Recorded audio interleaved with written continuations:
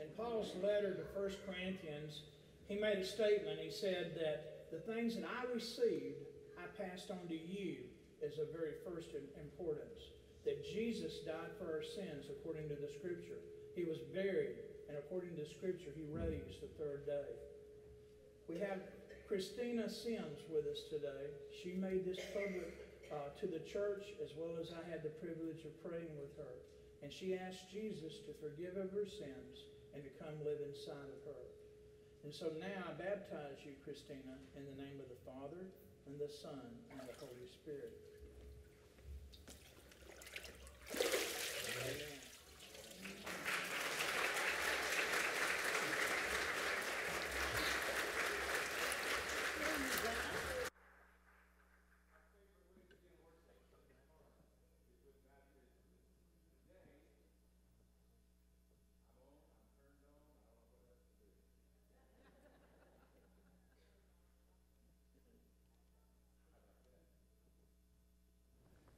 Does it work? This would be a good time to just tell you what a week we've had at Central Park. Now, 8 o'clock Friday night, did anybody's power go off? Indicator? 7:30, 7:45? Well, it got some equipment at the church again. We have no internet service in here today, so if you're used to logging onto our Wi-Fi, it's old school today. You'll have to use your Bible, all right? We can't communicate to the soundboard. I can't help you with air conditioning. All that stuff's out the window today. We're just having church, all right? So sit back, enjoy the work of the Lord and the Holy Spirit today. Thank you for being in the Lord's house. We'll get these last few bugs worked out. While you stand, we'll shake hands, and we'll be ready to go in just a moment.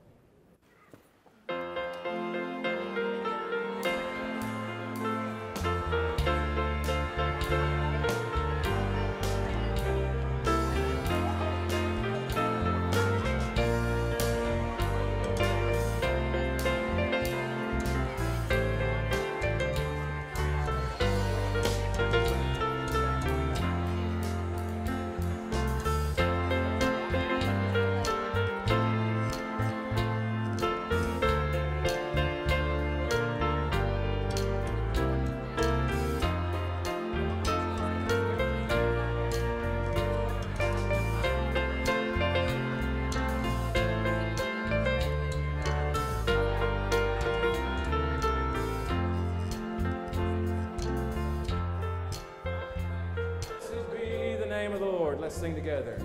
Blessed be the name of the Lord. He is worthy to be praised and adored. So we lift up holy hands in one accord, singing, blessed be the name, blessed be the name, blessed be the name of the Lord. Oh, hail the Jesus, name, let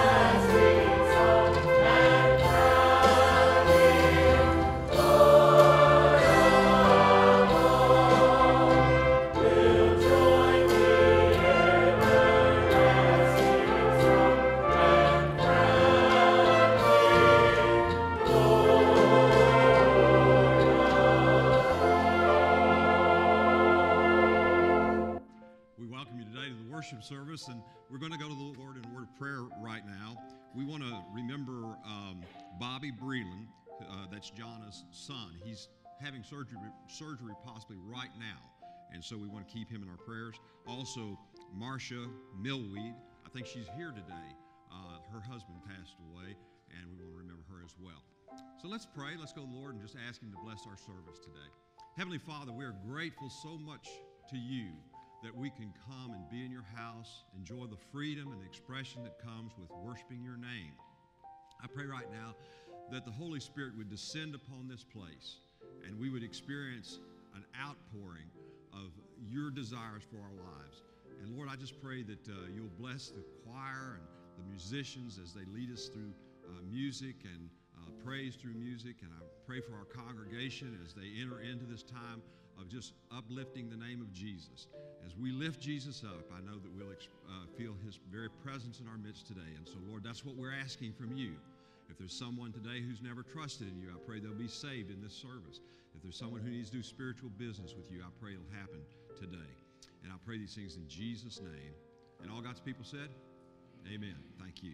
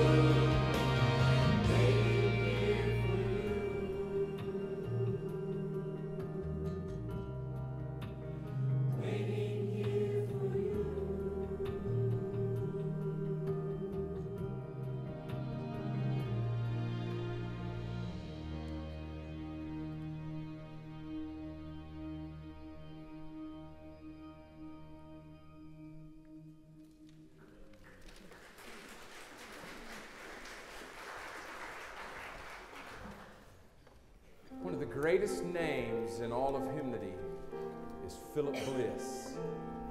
Philip was very instrumental in the gospel song movement, the hymns that were written to help teach the gospel. There are two things that make Philip a little bit unique from some of the other hymn writers. Number one, he wrote about 2,000 hymns. But that's even more incredible when you realize Philip died a very young and tragic death at the age of 38. So in his short lifetime, contributed not only a wealth of material, but helped invent or create or help make popular a whole genre of hymnody. Today we'll sing one of his best-known hymns because it is taken from Brother Mike's text. Brother Mike is preaching today from John 6, I think 53 or 4 to about 69. In verse 63 of John 6, these words I have given you that you might have life. The words of the Lord are indeed life to us. As we wait here today for the Lord to work and move, in just a moment, Brother Mike will come to share with us, as Philip Bliss has written, wonderful words. And those words are wonderful words of life. Would you stand with me, please? We're on 338.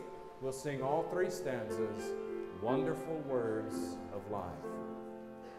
Sing the Lord unto me, wonderful words of life. Let me more than you see, wonderful words of life. Words of life and beauty, teach me, make me beauty. Beautiful words, wonderful words, wonderful words of life. Beautiful words, wonderful words, wonderful words of life. Christ the blessed one gives to all wonderful words of life. Sailors to the loving call, wonderful words of life. All so freely given, moving us to heaven. Beautiful words, wonderful words, wonderful words of life. Beautiful words, wonderful words, wonderful words of life. Sweetly echo the gospel call, wonderful words of life. Offer pardon and peace to all, wonderful words of life. Jesus, only Savior, sanctify forever. Beautiful words, wonderful words, wonderful words of life. Beautiful words, wonderful words, wonderful words of life. Amen. Thank you, church. You may be seated. Come on.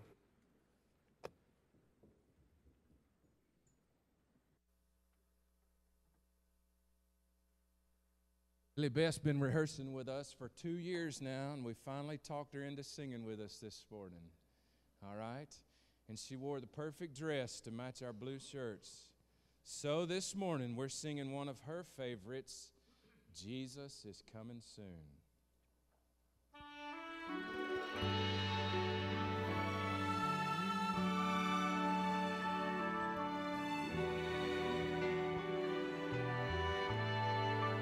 Troublesome times are here, filling men's hearts fear. Freedom we all hold dear, now is at stake.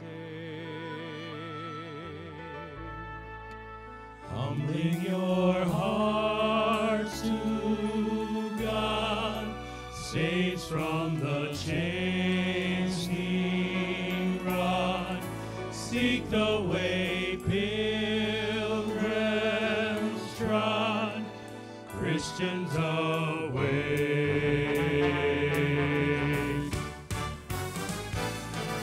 Jesus is coming soon, morning or night, or noon. Many will meet their doom. Trumpets will surely sound. All of the dead shall rise. Righteous meet in the sky. Going where no one dies. Heavenward bound. Heavenward bound. Troubles will soon be o'er. Happy forevermore. When we meet on that shore, free from all care. Rising up in the sky, telling this world goodbye. Home where we then shall fly, glory to share. Jesus is coming soon, morning or night, or noon. Many will meet their doom. Trumpets will surely sound. All of the dead shall rise. Righteous meet in the sky. Going where no one dies. Heavenward bound. Jesus is coming soon. Morning or night or noon. Many will meet their doom. Trumpets will surely sound. All of the dead shall rise.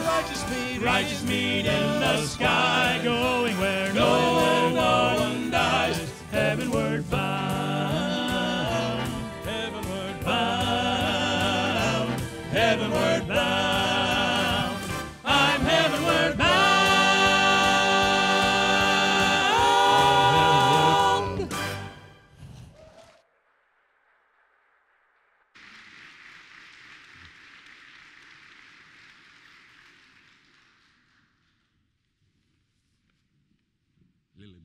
Lily Beth, you did so good, honey. That was so good. God bless you. And a child shall lead them. How about that? Tell you what, it's good to be with you today. You'll notice that I picked up a little bit of a throat issue, like some of y'all, probably from the pollen that's in the air. When I do that, when that happens to me, I generally put a piece of peppermint in my mouth. That's what I got in my mouth right now, if you're wondering. Several years ago, I had bought a new suit and had this kind of problem, and I reached down and pulled out what I thought was a piece of peppermint and put it in my mouth. I've learned that a piece of peppermint can last about 30 minutes, 25 to 30 minutes.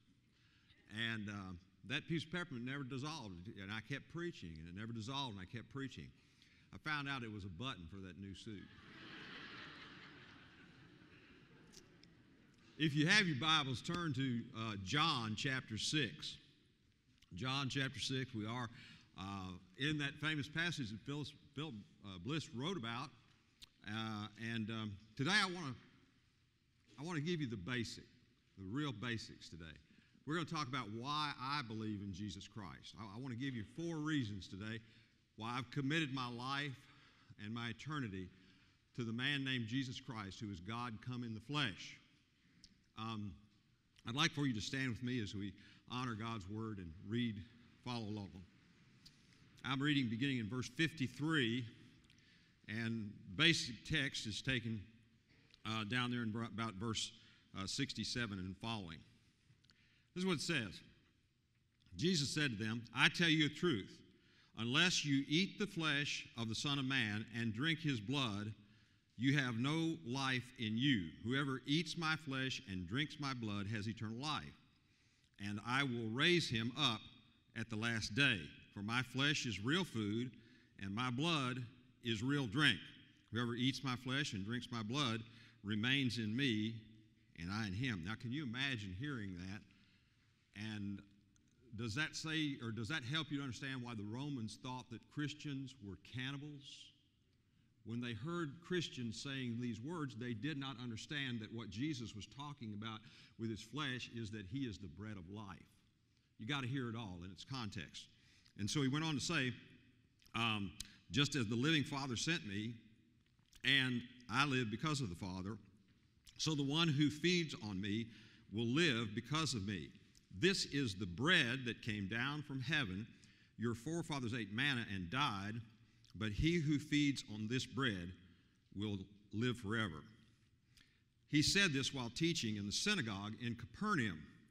That's by the Sea of Galilee. On hearing it, many of his disciples said, "This is a hard teaching. Who can accept it?" Aware that his disciples were grumbling about this, Jesus said to them, "Does this offend you? What if you see the Son of Man ascend to where he was before? The Spirit gives life, the flesh counts for nothing. The words I have spoken to you are spirit, and they are life. Yet there are some of you who do not believe." For Jesus had known from the beginning which of them did not believe and who would betray him. He went on to say, "This is why I told you that no one can come to me unless the Father has enabled him." Simply meaning that you've got to have the conviction of the Holy Spirit in order to come to Jesus Christ. You don't come to Christ when you want to. You come when the conviction of the Holy Spirit is on your heart and on your life. That's why it's imperative when you feel that conviction that you respond. And then he went on to say, in verse 67, "You do not want to leave too, do you?" He's talking to his inner circle of disciples. Jesus asked the 12. Simon Peter answered him, "Lord, to whom shall we go? You have the words of life. We believe and know that you are the Holy One of God." Then Jesus replied, "Have I not chosen you, the 12? Yet one of you is a devil." He meant Judas, the son of Simon Iscariot, who, though one of the 12, was later to betray him. Let's pray together. Heavenly Father, we're grateful for your word today. We're grateful for what it means to our life. And I pray in these brief moments that we'll glean truth from it, allow it to impact our lives and change our lives so that we can be more effective for you. And I pray, Lord, again, for your convicting power today, for the Holy Spirit to descend upon this place, and for a freshness and a newness to be in our life because we've spent time with you. And I pray these things in Jesus' name. Amen. Thank you. Have a seat. There was a little girl who made her profession of faith, and she was so happy about it, and she was telling everybody about the difference it made in her life. She was about 10 years old, and she was just so glad that she'd made that decision. She'd just been in Sunday school, and she came out of Sunday school and ran into a guy in the church who was kind of a cynic, and he was an older gentleman, and he was talking to the little girl, and he said, "Well, honey, what'd you learn in Sunday school today?" And she said, "Well, you know, we learned a whole lot of stuff, but the main thing we learned is about the story that tells us about how Jesus rose from the dead, and also about how Jonah and the whale is a representation of that story." And the old man asked the little girl, he said, "Oh, honey, you don't believe that story about a man who was eaten by a whale, do you?" And she said, "I sure do." And the old man said, "Well, why do you believe that?" And she said, "Because it's in the Bible." And the old man said, "Well, that doesn't prove anything." And so the little girl said, "Well, when I get to heaven, I'll ask Jonah, and I'll find out whether that's true or not." He said, "What if you don't go to heaven?" And then she said, "You can ask him." Think about that for a minute. Folks, I want to tell you something. There are a lot of people who are going to heaven, but there are more people who are going to hell than going to heaven today. The Bible tells us that. It sets our work out for us. It helps us to know that we have a tremendous responsibility to share the gospel. Oftentimes, people ask me, "Why do you believe what you believe?" And I think that's a predominant question today in what we call the millennial age. There are a lot of millennials that are asking that question. Why do you believe what you believe? Because they really haven't based things on the belief that we have in the Word of God, and they haven't really tied it to the Word of God. Thank heaven for some of those committed millennials who do believe in the Word of God and do try to follow the Word of God and place their life in that. And so today I want to talk about that. I want to give you 4 reasons why I believe what I believe. But before I do that, I want you to look at your bulletin really quick and notice that to start the message, I think it's important for you to know what I believe before I tell you why I believe it.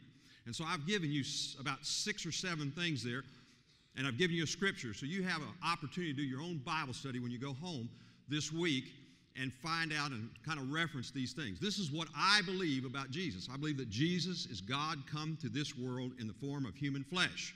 You can look that up, find it in John 1, 17 and 18. I believe that Jesus was born of a virgin, Isaiah 7:14. I believe that Jesus lived a sinless, perfect life. Hebrews 4, 15 and 16. I believe that Jesus died a sacrificial death. Hebrews 10, 9 and 10. My faith in Jesus' power to forgive sin through his life and death brings me to forgiveness of my sin and eternal life for me. That's in Romans 1, 16 and 17. Jesus rose physically from the grave on the third day after his crucifixion. That's in Matthew 16, 21. And Jesus is coming to earth again in bodily form to judge the faithless and reward the faithful. Acts 1, 10 and 11. Now, those are the things that I believe more than anything else. Based upon no particular denomination, no particular group of people who might say one thing or another, I have found those things in the Word of God to be very true, and I've seen them work out in the lives of individuals as they've trusted Christ in faith. But the question still begs to be answered, why? Why do you believe what you believe? And I think it's important for us to answer that question today and know, beyond a shadow of doubt, why we do believe what we believe. And so I want to do that for just a minute. I want to give you 4 good reasons that you can give to other people when they ask you that question. First of all, I believe these things because of the impeccable character of Jesus Christ. Jesus had impeccable character in his life. He lived a sinless, perfect life according to Scripture. And you know and I know that that is one of the things that allowed him to be the sacrifice for our sins. When you stop to think about the life of Jesus Christ and you try to find a reference to that, you can always look, first of all, at the enemies of a man. The enemies of a man will try to tell you what a man's character is. Now, the enemies of Jesus were clear in the Bible. If you remember Pilate, when Pilate had judged Jesus Christ and was commissioned with putting him on the cross, crucifying on the cross, he said, I find no sin in this man. Now, that's an enemy of Christ who represented the Roman government and said, I don't find any sin in this man. And then you can also look at the man Judas Iscariot. Judas Iscariot said, I have betrayed innocent blood. Judas could find nothing wrong with Jesus Christ, and yet he was the one who sold him for 30 pieces of silver. And also, if you were to look pretty deeply into Scripture, you would find out that there were individuals who spoke and were paid off to betray Jesus Christ by the Pharisees and Sadducees so that they would have testimony and witness against Jesus. Those people were false witnesses and could not give a true answer to who Jesus Christ was. In fact, they were more or less silent before the Sanhedrin to begin with until they were prompted to say what they were going to say about Jesus Christ. And so there were some false witnesses who gave a false testimony about Jesus. And even in that, we know that Jesus was exonerated and that he was made to be an example of a perfect, sinless life. But you can also think about his friends. If you think about a person and their character and their life, ask their friends, because your friends know more about you than your enemies do. For instance, when we look at Jesus' friends, we know that Peter, Simon Peter, said, Christ is the Lamb, the unblemished and spotless Lamb of God. He testified to that impeccable character of Jesus. And then John, in his gospel, said, and you know that he appeared to take away the sin of the world, and in him there is no sin. John realized that in Jesus Christ, here was a person who had never sinned. And then again, Judas came back later and said, I have betrayed innocent blood, and he hung himself because of that betrayal in his own life. So over and over again, the testimony of men in that day and that age was that here was someone who was sinless and perfect. Now I know what some of you are thinking. You're wondering to yourself, why in the world did Jesus have to live a sinless, perfect life? Because it was the only way for him to give a sacrificial death. In the Old Testament, if you remember on the Day of Atonement, what they did is they had a scapegoat and they had a sacrificial lamb. They took the scapegoat out to the wilderness and released that scapegoat, and it was in the heart and mind of every Jew. They believed that that scapegoat was carrying the sins of the Jews out into the wilderness where God would forget them and remember them no more. But they also took that sinless, perfect lamb that was the basis of their Passover observance, and what they did is they slaughtered that lamb at the entry place of the temple. And what the high priest did is took that lamb's blood and poured it out in a bowl, and then he went through the holy place into the Holy of Holies, the most reverent, special place in the Jewish heart and Jewish mind. He took that blood to what was called the Ark of the Covenant. Now, the Ark of the Covenant was a box, and underneath of that box, there was what they knew to be the presence of God and the specialness of God. And they believed that God's presence also hovered over the wings of the cherubim and seraphim that were on top of that box. Down inside that box, there was the law. There was a jar that was full of manna, and there was a rod that had budded, and they kept those things there. And here's what the Jews believed. They believed that when that high priest went in there, the only person who could go in there on the holy day that was called Passover, he would take that blood and he would pour that blood out on the top of the Ark of the Covenant, so that when God's presence hovered over that Ark of the Covenant, he could not see down through the blood of Jesus Christ. They believed that for 1 year their sins were covered and God would not see their sins. But you know what happened? When Jesus came to this world as God's holy lamb, as his perfect sacrifice, Jesus did not cover our sins. He cleansed our sins. It's a vast amount of difference, folks. It's one thing to have your sins covered over and over and over and over again, and for someone to have to go in and slaughter an animal, pour that blood out every year over and over and over again. And it's another thing for one sinless, perfect Lamb of God to come from heaven, God's own precious Son, to come to this world and die for you and die for me and pour out his blood at Calvary, and now we can be cleansed from sin for all time. That's a good place to say amen, folks. I tell you what, that's one of the reasons I believe in Jesus Christ. Jesus had an impeccable character. Margaret Sangster was a psychologist of days gone by for Christians, and she helped a young crippled boy one time, a young boy that was not able to walk.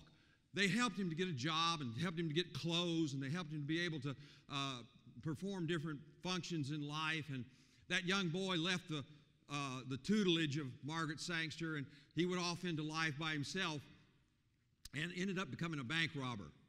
Margaret Sangster made this statement about that young man. She said, we taught him a lot about life, but we forgot to teach him how to walk in life. And it's more important for us to learn from a precious Savior, Jesus Christ, how we are to walk in life and learn how we can be forgiven of sins so that we can tell others about this sinless, perfect sacrifice, this one with impeccable character. That's one of the reasons that I believe in Jesus. Here's another reason. I believe in Jesus Christ because of his incredible claims. Now, if you have a Bible, I'd like for you to look at a couple other passages of Scripture for just a minute. Look at Hebrews 1, 1 through 3. Hebrews 1, 1 through 3. You got that? I don't hear anybody turning. The most precious sound to the pastor's ears is the turning of the pages of the Bible. Okay? Hebrews 1, 1 through 3 says, in the past, God spoke to our forefathers through the prophets at many times and in various ways.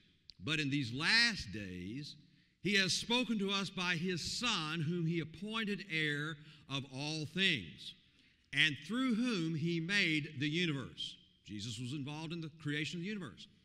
The Son is the radiance of God's glory, the exact representation of his being, sustaining all things by his powerful word. After he had provided purification for sins, just spoke about that, he sat down at the right hand of the Majesty in heaven. So he became as much superior to angels as the name he has inherited is superior to theirs. And then turn back to Colossians chapter 1 for just a minute. Let me show you another passage of Scripture about the Lord and Savior and about how in his life he made some incredible claims. Colossians 1, and look at verse 15. Colossians 1:15. This is what it says. He is the image of the invisible God, the firstborn over all creation. For by him all things were created, things in heaven, things on earth, visible and invisible, whether thrones or powers or rulers or authorities. All things were created by him and for him. He is before all things, and in him all things hold together. And he is the head of the body, the church. He is the beginning and the first and the last, born from among the dead, so that in everything he might have the supremacy, or your Bible may say the preeminence. For God was pleased to have all his fullness dwell in him, and through him to reconcile to himself all things, whether things on earth or things in heaven, by making peace through his blood shed on the cross. Here's the remarkable thing about Jesus in terms of his incredible claims. He claimed to be God in the flesh. He claimed to be the visible representation of holy God. Now, I don't know that anybody has ever really made that claim since that time and been able to stand behind it. Jesus is the only person I know of that's verified in the Bible. He's the only person I know of who lived the life to exemplify to the rest of the world, here is what God is like, and here is what God wants you to be like. You hear that last part? God wants you to be like Jesus. You say, I can't live like Jesus. Well, you can be forgiven of your sins. You can follow the example of Jesus Christ through the power of the Holy Spirit. God will make you more and more like Jesus day in and day out as you commit yourself in faith to him. You see, salvation is not just the process of walking the aisle, taking the pastor's hand, and saying, I'm trusting Jesus today, and then going into the baptismal waters. Salvation is also a process where you live the Christian life. It's called sanctification, and one day you're going to die a death. Whether Jesus comes back or not, you may die and be planted in a grave, or you may be alive when Jesus comes back, as we heard sung about today. And one of those two things is going to carry your body to heaven, and you're going to receive a glorified body. Now, all of that is in line with the incredible claims of Jesus Christ, who claimed to be God in the flesh. There's no other way for us to think about that. There's no other way for us to consider that. One writer said it this way. He said, Jesus is the Alpha and Omega. In him we have acceptance. In him we have bounty. In him we have completeness and deliverance and eternal life and fullness and grace, holiness, inheritance, joy, keeping, love, meekness, nearness, oneness, position, quickening, redemption, salvation, triumph. We have union in Christ. We have vitality in Christ, and wealth and excellence and yeaness and zeal. Now, whether you realize or not, I just went through the alphabet and took a different word to describe Jesus Christ, because Jesus said, I am the Alpha and the Omega. I am the A and the Z of life. I am the beginning and the end of your life. If you don't have Jesus Christ today, your life has a tragic end. The Bible tells us clearly and plainly that those who have not trusted in Jesus will spend eternity away from him. But the Bible also says you have the opportunity today to trust Jesus as your personal Lord and Savior and have him change your life and make you to be like God. Charles Lamb made an unusual statement. He said, if Shakespeare were to walk into a room, most of the people would stand up to recognize him. But he said, if Jesus were to come into a room, every well-thinking person would kneel down. And that's the difference. The difference between great men in this world who have done great things is that we stand up for those great men, but when Jesus comes, we get on our knees. And we ask God to bless us, and we ask God to help us to praise him and to give him thanks and to exalt his holy name. So, folks, it's nothing wrong for you and for me to get down on our knees and to praise the Lord every day in some way, some form, some fashion. When William Booth died, he left, he was the founder of the Salvation Army. He left the Salvation Army in the care of his wife. And it wasn't too long until his wife became sick. And so the lawyers knew that there was an important document that had to be signed in order for the Salvation Army's work to go on.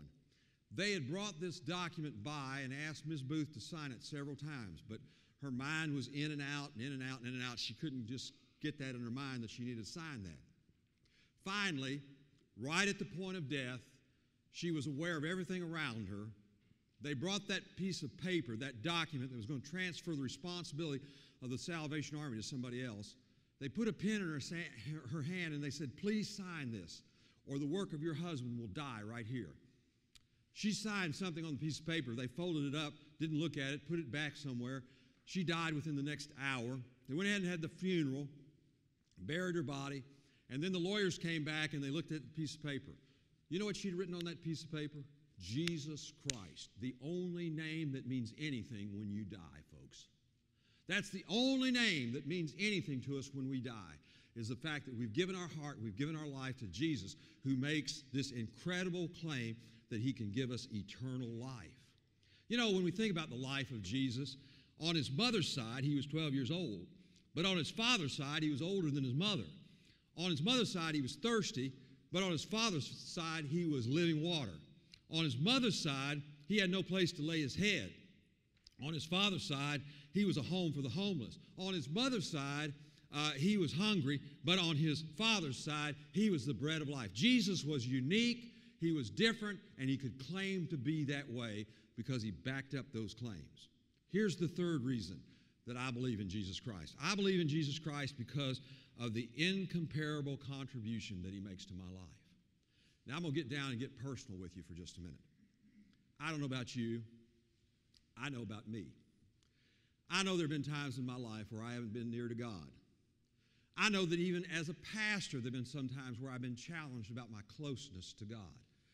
But Jesus has given me something that I could never hope for from anybody else. First of all, he has given me a second chance at life. In 1 John 1:9, it says, if we confess our sins, he is faithful and just to forgive us our sins and to cleanse us from all unrighteousness. I don't know how many educators there are here today, but you'll kind of understand this story if you've ever been involved in education like my wife has. There was a little boy by the name of Timmy. Timmy was the terror of his elementary school. And he was the kind of kid that you wished would never have perfect attendance at school, but he always did. And Miss Sparks was the teacher in the 5th grade, and she knew that Timmy was coming to her class. She'd already been told that he was going to be in her class that year. And she was a Christian, born-again believer, and she started praying about it and said, God, how am I going to handle this young man? Word is that he doesn't know how to behave. He's belligerent. He doesn't do his work. His parents never show up for the parent-teacher conference. There's no way to really change this child. God, only you can change him, but let me be the vessel that you'll use to change this young man. And so Timmy did come up to Miss Sparks' class in the 5th grade, and in Miss Sparks' class, they did something that teachers do a lot of that I think is a good thing. They all had journals that they wrote in. And what they did is every day, the first thing they did when they came in, they got the journal. It was sitting on a little shelf up there around the room. Each child knew where to go to get their journal. Timmy's was up there. And first day, he got his journal down. He took a big black crayon and just made black X's all over that first page. Next day, he wrote, I hate Miss Sparks. The next day, he wrote, I hate school. The next day, I hate everybody here. There's nothing to this school. Well, Miss Sparks knew that the only way that Timmy would change is if she loved him like Jesus loved him. You hear that? If she loved him like Jesus loved him. And so she started loving little Timmy just like Jesus would. The day ultimately came for the dreaded parent-teacher conference. And for the first time in the history of that school, Timmy's parents showed up. They came in, they sat down. Miss Sparks talked to him for a few minutes. Timmy was sitting in the back of the room because the parents couldn't do anything. They couldn't find a babysitter. No babysitter would sit with Timmy. And so what happened was Miss Sparks, after a few minutes, said, well, would you like to see his journal? And the parents said, well, yeah, we would. And so she said, well, let me get it. And she went over and pulled it down off the shelf. Well, Timmy was scared to death because he knew what was in that journal. He knew the black marks he'd made. He knew the ugly things he'd said, but he also knew that he had started writing some good things about school and some good things about Miss Sparks and about how much she loved her students and about how much she loved him. When the parents opened that first page, they said, is this our son? And Miss Sparks said, yes, it is. They turned to the next page. They said, he's a genius. How can you believe it? We've never seen anything like this. And they just went page by page by page by page and praised him in a way he'd never been praised before. They closed the journal, put it back on the shelf. Mother and Dad made their way out of the room, and Timmy was sitting back in the back hanging around. Miss Sparks got up and came over to Timmy. She said, Timmy, there were some pages in your journal early on that weren't very nice, weren't there? And he said, uh-huh. And she said, Timmy, I know your heart, and I know you didn't mean to write those things. And so what I did is I erased everything from those first pages, and I put something good on those pages. And when your parents saw each page, they saw what you meant to write in the goodness of your heart. Now, folks, I want to tell you something. In my life, and in your life, and in everybody's life, there's some black pages. But do you know what Jesus does? He takes his divine blood and erases all those black marks. He erases the sin of your life, and he gives you a second chance, and a third chance, and a fourth chance, and a fifth chance every time. That's the kind of Savior that we know and serve. Also, not only does he give me a second chance, he also has given me eternal life. You know, when I stop to think about eternity, that's a hard concept. I may have used this here before or not. Sometimes I forget about whether I've used this or not. But when I think about eternity, it's hard for me to even grasp the idea of eternity. But see if you can think about it this way. Imagine that a bird is sitting in the sands down in Sandestin Beach. And that bird waits 10,000 years and picks up one grain of sand. And he flies all the way to the sun and drops that grain of sand, waits 10,000 years at the sun, and then flies back. Waits 10,000 years, picks up another grain of sand, flies to the sun, drops the grain of sand, waits, comes back after a 10,000-year wait. Someone said that eternity could be compared to the fact that after that bird had carried every grain of sand from earth to sun and waited in between 10,000 years every moment, every time, eternity, after that bird had taken every grain of sand, eternity would have just begun. You know, the thing about it is illustrations fall apart most of the time. And that illustration falls apart at one point. Eternity will not have just begun because eternity doesn't have a beginning and an end. It's forever. I don't know about you, but I'm thankful for the fact that Jesus has given me the opportunity to spend eternity with people that I love and people that I know. And most of all, I'm thankful for the fact that when I get to heaven, I'm hoping Jesus will look at me and say, well done, thou good and faithful servant. You have been faithful over a few things. I'll make you Lord and Master over many things.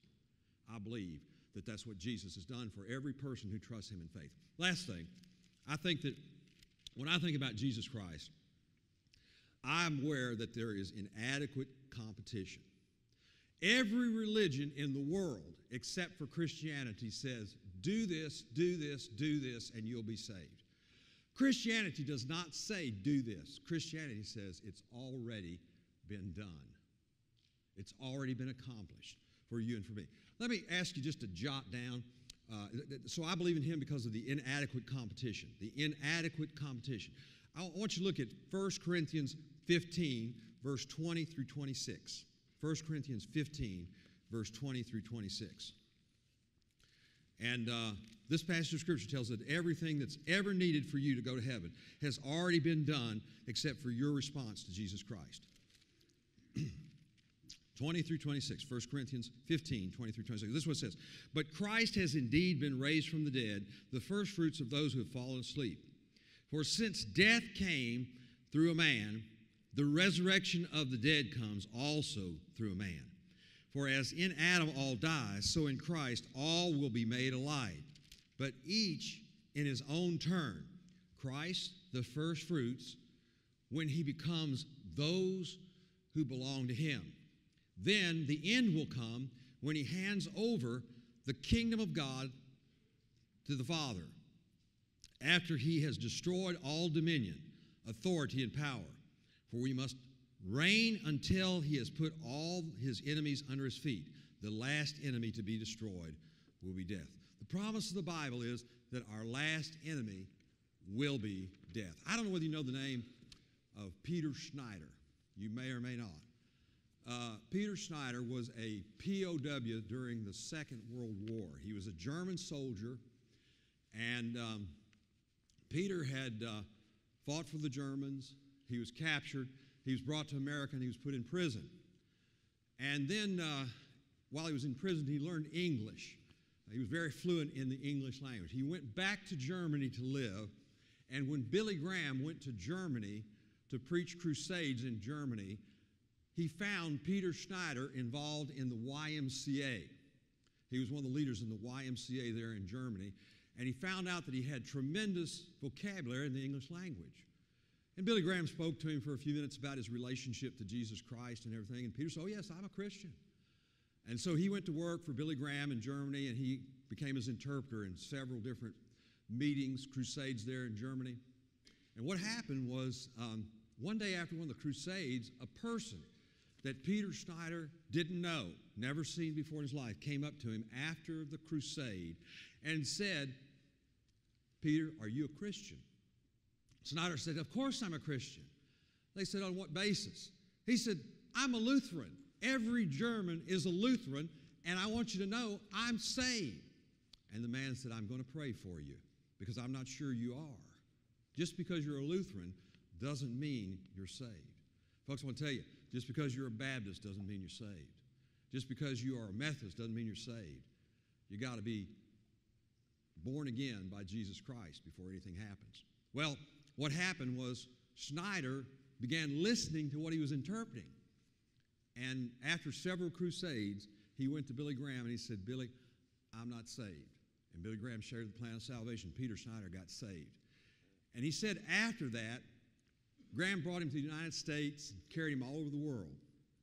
Peter Schneider said he looked every time out there in that congregation to see if he could see that man again. He said, "I never saw him again. But he said, one day I'll see him in heaven, and I will thank him for asking me that question, are you saved?" Folks, I want to tell you something. I believe in Jesus Christ because Jesus is the only way to be saved. Him and Him alone. Well, this is an opportunity we're going to issue to you today. If you're here and you've never trusted in Jesus Christ as your personal Lord and Savior, this is your time. This is your chance. You can accept the fact that you're a sinner, believe that Jesus died for your sins, and come and confess Him today. If you're not a church member, God wants you to be a part of His church. Jesus is the head of the church, and God wants you to be a part of the church. You can come and make that decision today. You may need to come for rededication, or you may want to just come to this altar and pray. I don't know.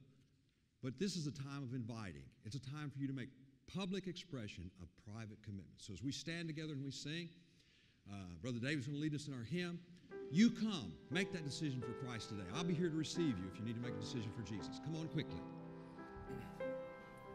Take my life, lead me, Lord. Take my life, lead me, Lord. Make my life useful to Thee. Take my life, lead me, Lord. Take my life, lead me, Lord. Make my life useful to Thee. Take my life, teach me, Lord. Take my life, teach me, Lord. Make my life useful to Thee. Take my life, teach me, Lord. Take my life, teach me, Lord. Make my life useful to Thee. Let me thank you once again for being here today. If you're here and you're a visitor, we're going to ask you to fill out a little portion in our bulletin. It's a tear-off sheet. You can fill that out and drop it in the offering plate so we'll know who you are. If you'll give us that information, somebody from the church will contact you and tell you how glad we were in a personal way that you were here today. If you've made a decision today and you didn't feel like this was the moment you needed to walk the aisle and come and make that public, just jot that down on this little tear-off sheet and drop it in the offering plate, and we'll be able to follow up on that right now. Our deacons are going to come down and we're going to receive our offering. I think y'all are You sit down for the offering. Y'all be seated for just a minute. I'm going to take the offering.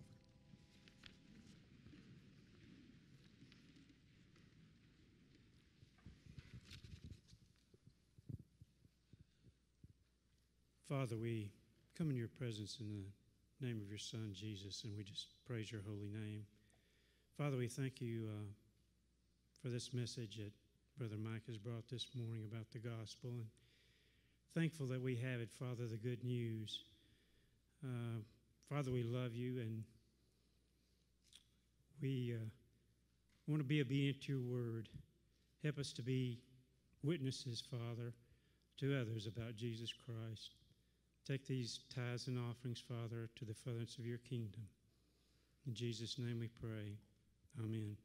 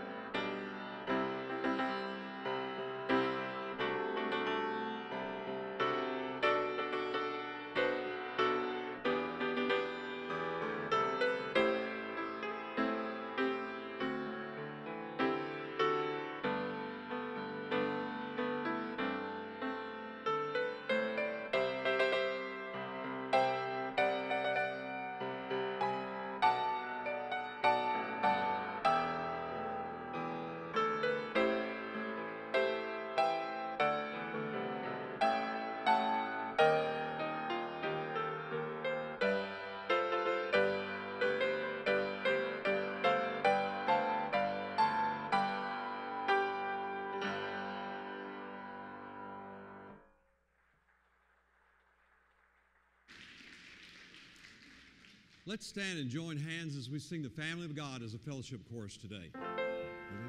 I'm so glad I'm a part of the family of God.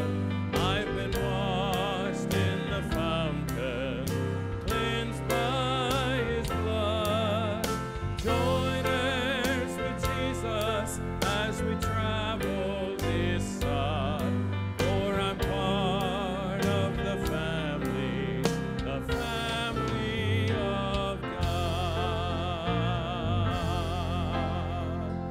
Amen. See you back tonight. This hope will be